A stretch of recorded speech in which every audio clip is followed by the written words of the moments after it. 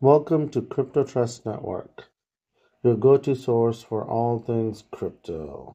Today we're diving into the latest and most impactful events in the cryptocurrency world. Get ready for a deep dive into the market trends that are shaping the future of digital finance. Yes, I see you have probably seen the article that's on your screen. BlackRock's spot Bitcoin ETF surpasses 3 billion in BTC holdings. I will explain why I keep bringing these articles to the forefront because I think they have relevance beyond most people's um, imagination at this point.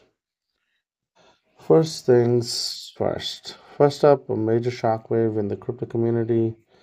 The recent hack of Ripple co-founder Chris Larsen, his personal XRP account, resulting in a staggering loss of 213 million XRP.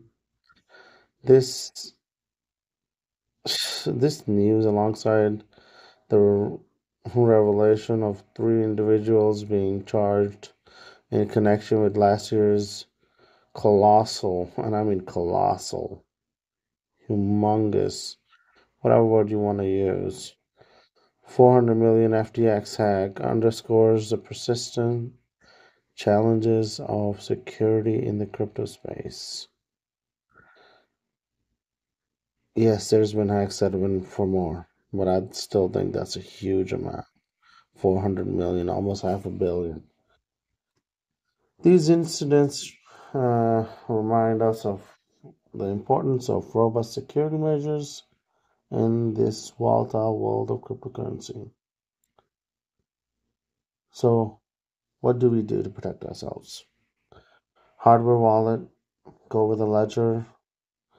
They have some great products. Do self custody, learn how to do self custody. So you have your, have a safe place, have your key phrases, everything like that stored in a proper place. And have multiple copies all over the place, of your phrases, things like that, to make sure you can always have access to your crypto assets. And Ledger is your main go-to hardware wallet that I believe in. There's many other ones that are out there, like Tangent and other ones that have come up on the market, but I believe Ledger is one of the true olds and greats. So moving on from that, in corporate news, Polygon Labs, a major player in the blockchain sphere, has announced significant layoffs. Like the rest of the IT industries, Google laying off people, other companies laying off. UPS is laying off people. I don't know what's going on. While the U.S. economy says that it has added over 315 some thousand um,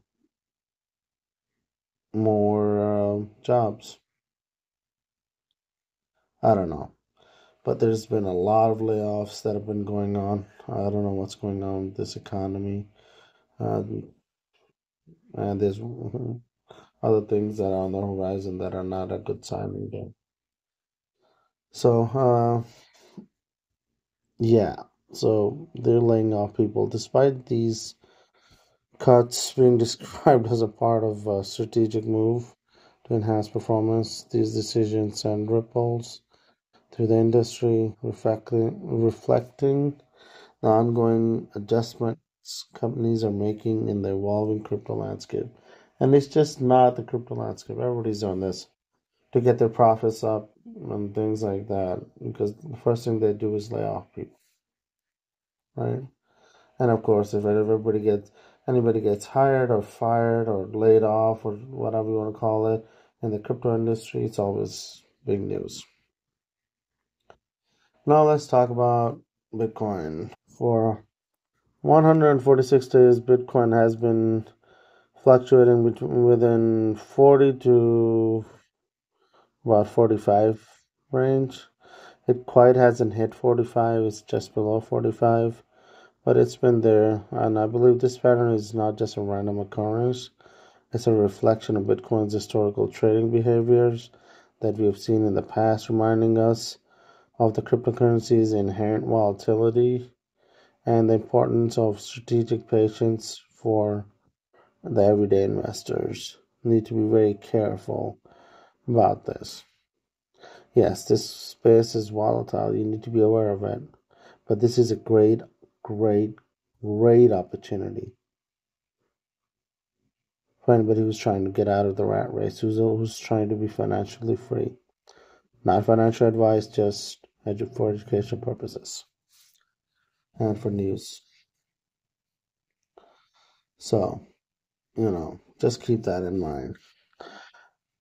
Highlighting the performance of other cryptocurrencies, we see Solana, Polka Dot, Shiba Inu, and Polygon each making their unique strides in the market, with Solana leading the pack with about 12% increase over this past week, 12.3, something like that.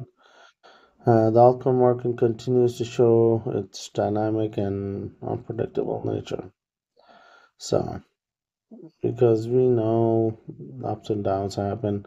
And then, by the way, GTBC, the Grayscale Bitcoin Fund, they have slowed down drastically as well with their BTC Bitcoin that they were selling on Coinbase.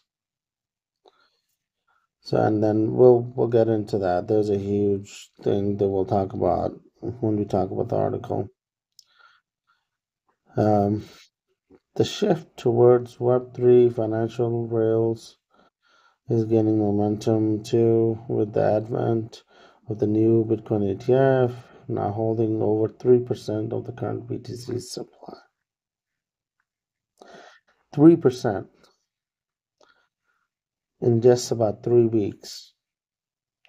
They already have 3% of all of the Bitcoin out there. We are witnessing I don't know what we're witnessing. I think it's a democratization or in the world of crypto, but I'm not sure what I want to call it. Because they could end up in the next, several months, by the time the halving comes, they could end up owning, somewhere around 20-30% of all the Bitcoin that's out there. Just imagine that. And the prices are being suppressed on purpose. People who want to keep the prices down are, buying on OTC, over the counter, as not to get the prices to go up. But eventually, that supply shock, supply and demand, because the supply is going down drastically, that's going to come up. So keep that in mind. In the altcoin news, keep your eyes on Chili's and Render coins. They're showing promising potentials for significant gains, I believe, indicating an ever evolving and exciting marketplace for the crypto enthusiasts who are day traders. I'm more of a hodler, but for whatever that's worth, I think if you just buy and hold and do dollar cost average into your different cryptocurrencies, through the bear market, through the downtrends, I think you will do great by the time the bull market rolls around. So, what does all this mean for you, the investor, the enthusiast, the crypto explorer? Do your own research. Do your own research. Don't believe me, don't believe anybody else, what they're saying. Make sure you do your own research. Make sure you protect your crypto. Put it in a hardware wallet, like I said. Don't leave all your crypto on exchanges. Make sure you're dollar cost averaging. Things like that will help you. Make sure you buy the dips. Make sure you sell and take profits when everybody's greedy, because you don't want to be left holding the bag at the end of the day. So I would suggest staying vigilant and embracing the waves and the changes in this thrilling digital finance era that we have stepped into. Now let's talk about this article. BlackRock spot Bitcoin ETF surpasses 3 billion BTC holdings in about 3 weeks. In about 3 weeks. So BlackRock spot Bitcoin ETF now holds over $3 billion in BTC. 3 billion with a B, showcasing significant institutional investments in cryptocurrency. By the way, that's about 40,000 Bitcoin, I believe. BlackRock and ProShares ETFs outpaced Grayscale Bitcoin Trust in daily trading volumes for the first time, marking a shift in investor preference. Of course, because their fees are ridiculous and people are not dumb. So Grayscale's dominance is waning due to high fees, like I said, and structural changes leading to over 5.8 billion in assets outflows since January 11th. So like I said, about 3 weeks. Less than that. But yeah. And the tectonic shift in trading volumes that has happened, with the BlackRock's iShares Bitcoin Trust, IBIT, and the ProShares Bitcoin Strategy ETF, and then there's the GBTC Grayscales. So the reason why I brought this article, and I'm not going to go through the same old news again, and I just wanted to read the major points over so you could kind of take a look at this, right? Not a lot of Bitcoin left. I know I have rambled on before, and I have, said this before. Not a lot of Bitcoin left, especially with these behemoths, industrial behemoths like BlackRock and Fidelity coming into play. I think they will have, 30-40%, maybe even by the time this year ends, by the end of the year, the way that they're going. Again, total Bitcoin, 21 million. 5 to 6 million lost. And then all these Michael Saylors and everybody else who's buying. And then you look at the ETFs, what they've done in 3 weeks. Over 100,000 Bitcoin already gone. They own those. And then everyday people are buying small amounts here and there. That adds up too. Bitcoin halvings go up until 2040, I believe. But what do you think is going to happen when the halving comes around and all of a sudden there's a splash shock?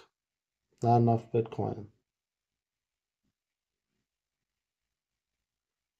People are calling Bitcoin to be over 120,000 this year, by the end of this year. I am thinking somewhere around 85, 90,000. By the end of 2025, I'm expecting, I don't know, somewhere around 180, I'd say. This is what my math tells me, but 180, 185 for Bitcoin. And of course, I'm giving you the conservative estimates. I think it can go much higher. So keep that in mind. And these altcoins, when they're dipping, I'm buying. Are you? Because a lot of people say, oh, I want the prices to go down, so I can buy more. Well, the opportunities are here. And before they go away and the Bitcoin halving is here and the prices start taking up and you're like, oh my God, what happened? Well, this is what happens.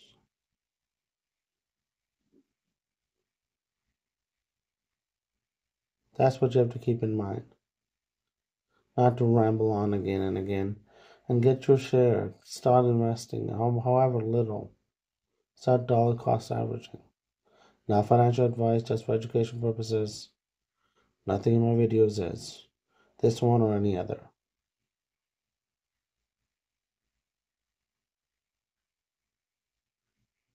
Well, that's all for today at Crypto Trust Network. Don't forget to hit that like button, subscribe for more crypto insights, and join us as we navigate the ever-changing tides of cryptocurrency world.